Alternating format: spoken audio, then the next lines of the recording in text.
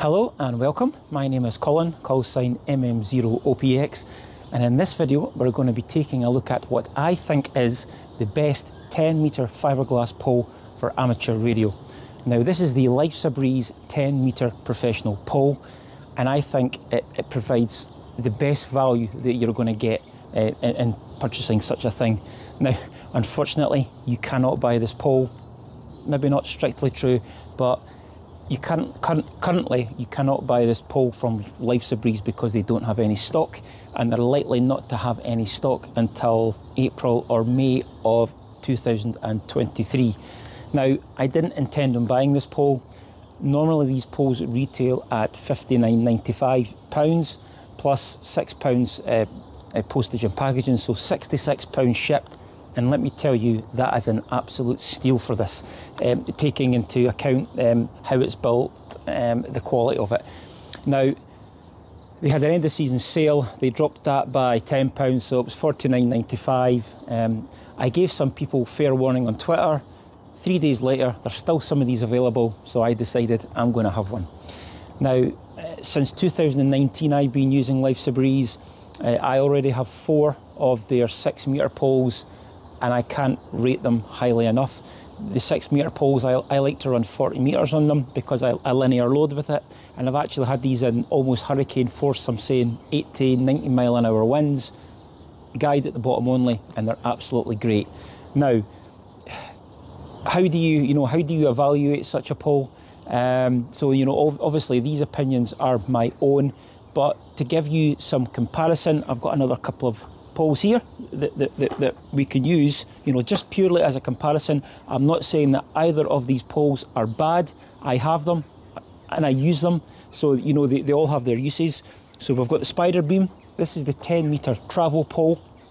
Again, it's very short, so it's good for going in your suitcase. And then we also have the DX Commander classic 10-metre pole, and I should note that this pole is actually much lighter than these other two, so if weight's your primarily concern, this is probably the one that you want to go for, but that will depend on your application. I just want to do some little comparisons, and you can decide for yourself, but I think that this is an absolute stonking pole. Now, actually looking at just pure length of the pole, you can just see that the Lifesabreeze is just over 1.2 metres, with the DX Commander just a little bit shy of that, and obviously the Spiderbeam just over 70 centimetres there. Let's go and take a look at the weight next. What we'll actually do is go in reverse order here, and we'll have a look at the Spiderbeam first.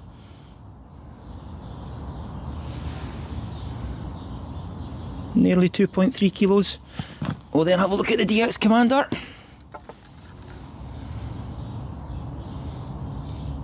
Just under 1.4 kilos, and then let's look at the Lifesabreeze.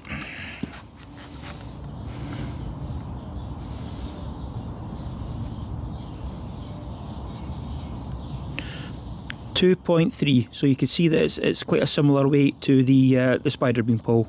So now we're going to look at wall thicknesses here. Now I'm not actually going to measure these, but if I look down at the Spiderbeam, you could actually see that I would say it's probably the most consistent of all 3 poles. Oops a daisy.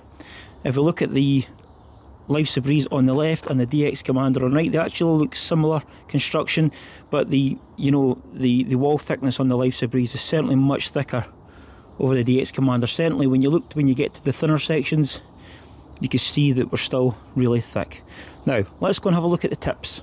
Another important consideration is what actually is the tips like on the end of these poles here. So you can see top to bottom, DX Commander, Lifesabreeze and Spiderbeam 10-metre.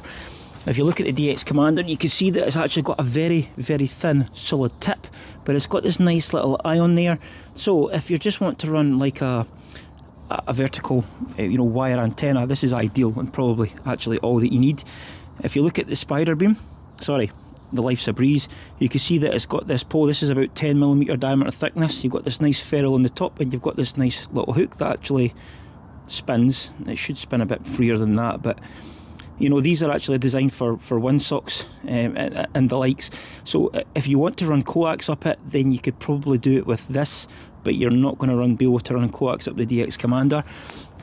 Again, looking at the Spiderbeam, this is the only one that's actually got a through bottom, so you could put a wire right up the top. It's a little bit thicker than the DX Commander, but it's probably not good enough. If you actually want to run coax up it, you would need to remove a section or two, as with you could do with the DX Commander, and I've actually done that. I've actually used it to support you know, coax. All you need to do is remove a section or two and you're good to go. Another important consideration is actually how long is the pole.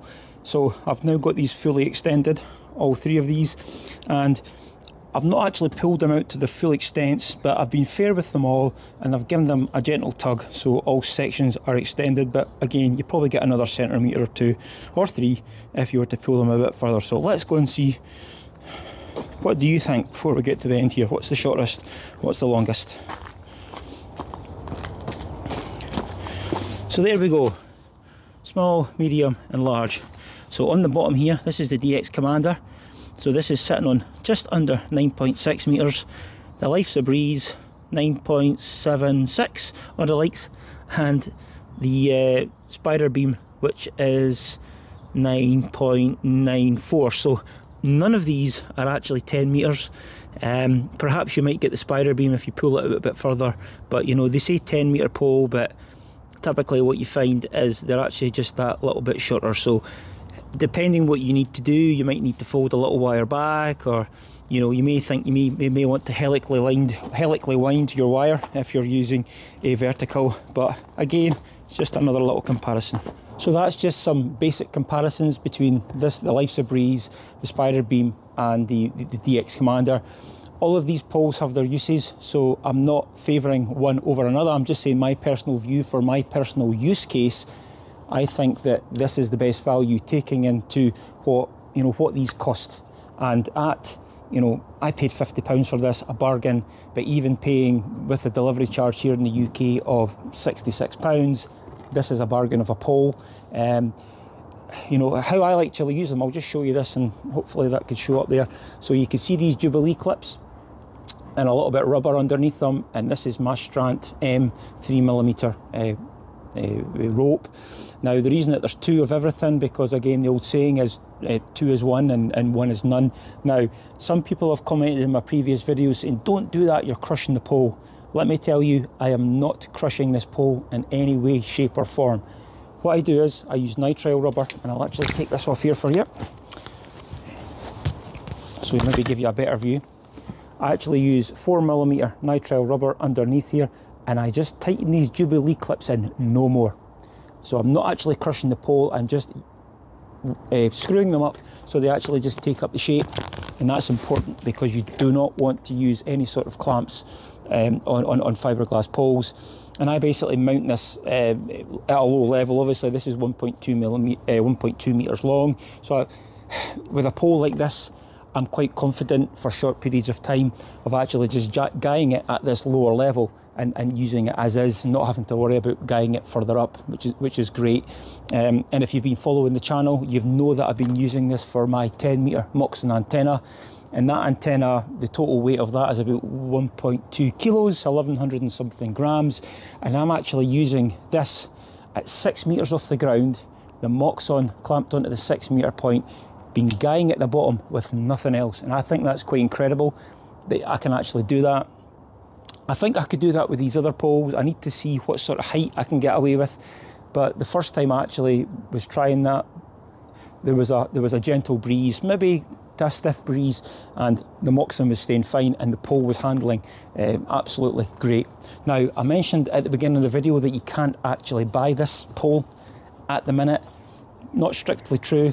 There's another company here in the UK called Lamco, which are down in Yorkshire. They actually advertise a pole. It's the same colour. The pictures look absolutely identical. It's got the same eye, so I can only assume that it's the same antenna, but don't take my word for it.